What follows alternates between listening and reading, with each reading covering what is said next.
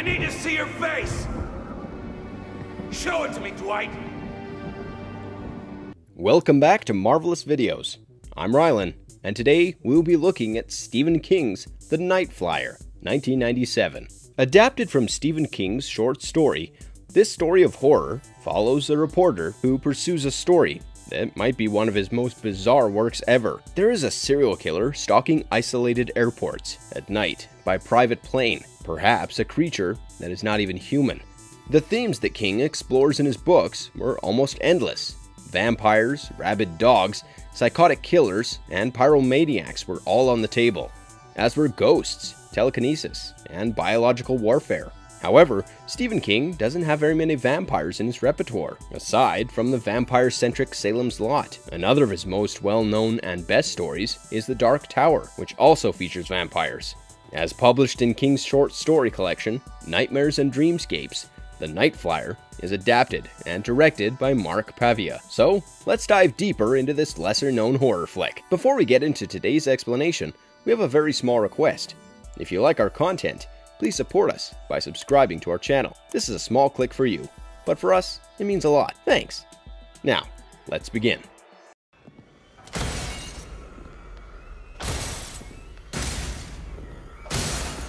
Evil has a flight plan. The Night Flier, 1997. Inside View's ace reporter Richard Dees is given a new assignment. There is some sicko on the loose calling himself Dwight Renfield, who is flying from one desolate airport to another, killing and drinking the blood of those who are there, but he has not yet been caught. Dees, however, sees this as a waste of time, and suggests that Merton Morrison hand the assignment to cub reporter Catherine Blair. In King's The Dead Zone, Richard Dees is the reporter who attempts to interview John Smith. The different Dees bylines that Catherine reads are all references to other King stories, and the town of Derry is even mentioned at one point. Catherine is able to tap into a network of local law enforcement agencies on her computer the following morning, and finds 3 cases that meet the baddie Flyer's MO.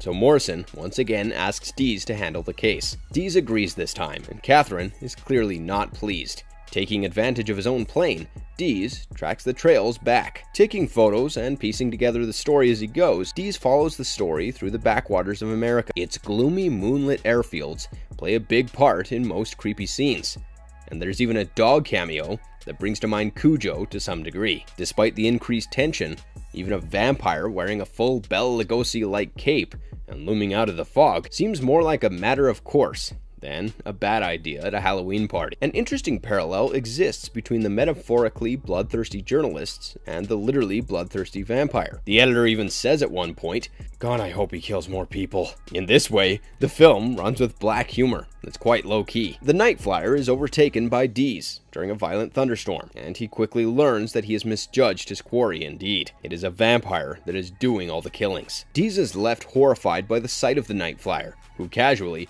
empties his bladder into an airplane urinal. Dees drinks Renfield's blood during his last encounter with him, causing a horrific hallucination. A pair of police officers command Dees to stop swinging blindly, and he sees various dead bodies come back to life and attack him in the climactic hallucination. In this hallucination, he appears covered in blood, almost like he's slaughtered a bunch of people. However, Dees is in a frantic frenzy. When he runs at the cops, he is soon shot and killed. Dees locked Catherine in a cupboard to ensure that he got the story, just for her to pin all the murders on him and receive that career break that she always wanted. In a similar way of how vampires are born bloodthirsty journalists, in turn, create more bloodthirsty journalists. In exchange for that front page, Catherine consumes Dees' story and wrecks his reputation. The film was shot in just 30 days by Mark Pavia, who actually completed it one day early. As a whole, the tight production schedule doesn't come across on screen. Despite being designed for a theatrical release, The Night Flier premiered on HBO before hitting theaters a year later. However, it wasn't a success at the box office, but after all these years, the movie has become something of a cult classic. The story's unusual framing and the monster design contributed greatly to its popularity. The film stands out for its practical effects, done by some incredible artists. The film contains numerous graphic images, including severed limbs, severed faces, and even torn bodies. It's pleasing to see that the camera doesn't hesitate to show just as much gore as they want, and the makeup holds up against the extended viewing time. With its focus on a vampiric killer and the effects he has on his victims, the film gives off a nice creepiness. In one particular chilling scene, a woman dressed in a peignoir waits on the steps of her home while the killer attacks and devours her husband. After that, she goes inside and welcomes the monster into her bedroom. When Miguel Ferrer is not on screen, scenes like this have a dreamlike quality that gives the film a much-needed boost. Throughout cinema, it has always been true that interesting characters are more important than likable characters. The Night Flier certainly follows that path, with one of the more unsavory characters you're likely to come across. It's about as charming as a rattlesnake to deal with Richard Dees, an unpleasant, churlish prick who will do anything for a story. Miguel Ferrer plays him so well that we just can't look away. His sleaze is captivating. It's impossible not to track along for his duration of the Night Flier, even as he lies, cheats, and grimaces his way throughout it all. He isn't the worst character of the film though, so he's in a sense the unlikely hero of the story, for lack of a better word. A vampire who flies Cessna Skymaster is a wild enough concept to support a feature film. By focusing on Richard Dees' moral downfall, time and attention are diverted from the storyline. In the same way, the transition of Dwight Renfield into a bloodsucker is symbolic of Richard's transition into a different kind of vampire, one who feeds on other people's pain and tragedy. In the absence of enough running time, neither story arc is as complete as it should be. This is an interesting film, primarily because of Miguel Ferrer's performance as slimy Richard Dees, and for the scenes that feel like a true tribute to Val Lewton's visual storytelling skills. Even as it stands though, it's still a fun and gory thriller.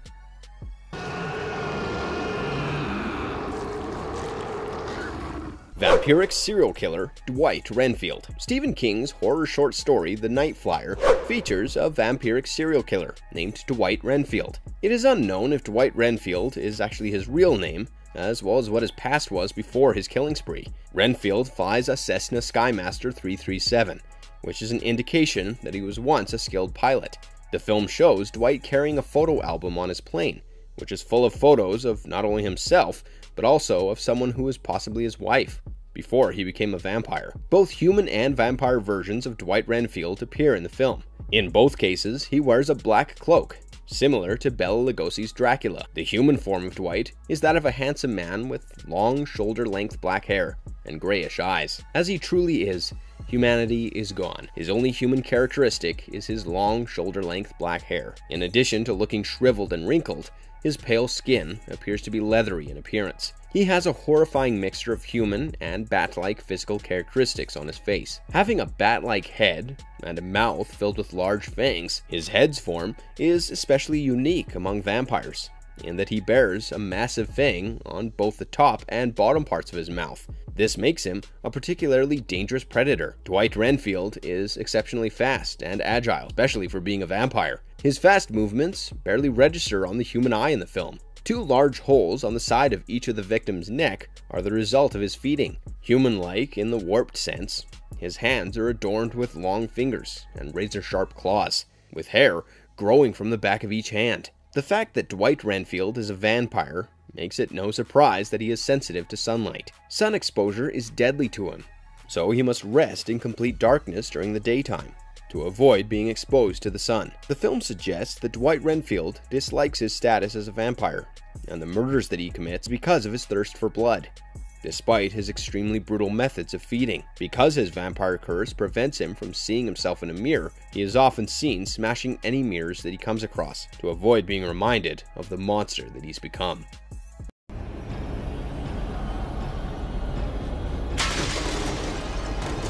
Is there going to be a Night Flier 2? Stephen King's The Night Flier is a highly underrated adaptation. Its cancelled sequel almost explored the origin of its central vampire. While the 1997 movie adaptation of The Night Flier largely follows King's short, there are a few changes made to add enough material for a feature-length version, such as adding the character of a competing reporter named Catherine Blair. The Night Flier received bad reviews from critics and bombed at the box office as well, but since then, it's become quite a cult classic, and if King had his way, well, it would have become a franchise. The Night Flier had established a cult following by the mid-2000s. A sequel was on the way, and producer Richard P. Rubinstein recruited the Night Flier director and creator Mark Pavia to pen it. As a result, Rubinstein was very pleased with the result, and he sent it directly to King himself, who, contrary to his usual dislike for sequels to his work, was actually pleased with it as well. As a result, King joined Pavia in co-writing the script. King and Pavia's Night Flier 2, Fear of Flying,